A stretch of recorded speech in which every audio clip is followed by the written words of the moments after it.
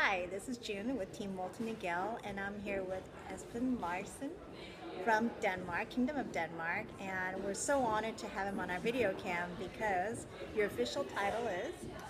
I'm the Minister of Agriculture and Environment in Denmark.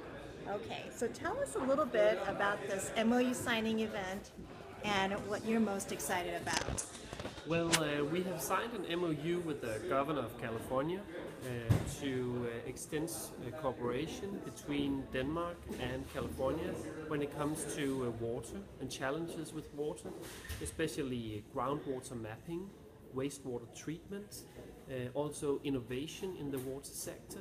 And as everyone knows, California has really challenges to face at the present but also in the future due to scarcity, due to snow problems and so forth, but also in the piping and the tooling that runs in the whole water sector. And we have in Denmark worked very thoroughly with this agenda for many years. Water is one of our resources, natural resources. We drink water directly from the tap that hasn't been treated at all. So in that sense, we have a lot to offer, but we also have a lot to learn for the cooperation with the Californian authorities and the companies here. So we look at it as a really win-win, that we get access to an extremely exciting hemisphere here in California, a big economy, the 6th largest in the world, very inspiring research facilities around the universities here, and also a very clear sense of protecting environment, climate change and so forth, which we share the purposes about also in Denmark. So that's why we have been making an MOU with the California governor. And you've also recently had some water agencies and association and state agency visit your country. And what was that like? Well, it's always interesting to be able to tell how we try to manage our system, how we on a government-to-government scale can work with regulation, with lawmaking, also cooperations between private-public partnerships. That's it's a real thing we do in Denmark very often. So in that sense, showing and trying to showcase to Americans, in this example from California, on how we build our systems. That's always interesting. And how often do you come out to California?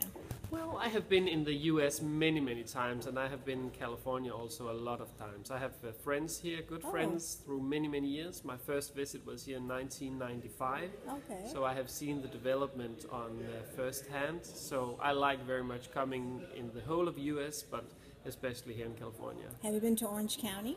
I have been in Orange County, I have been in Chico, I have been, so many places here in California. Well, we got some really great stories in Orange County. A lot of our neighboring agencies, our own stories, so we'd love to invite you down next time you're in the area so we can have you meet all the people, because there's a lot of theme about friendship and relationship.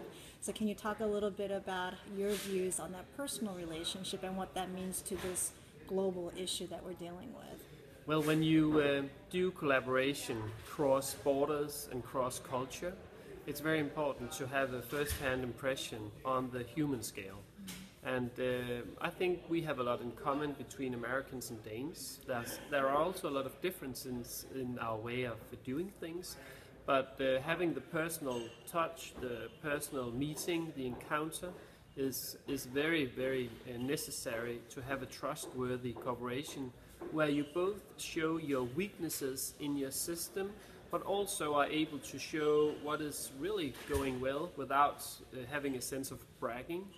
Therefore, the way of working together is very important also on the personal level. Well, I really appreciate your time, so say bye to everybody. Bye.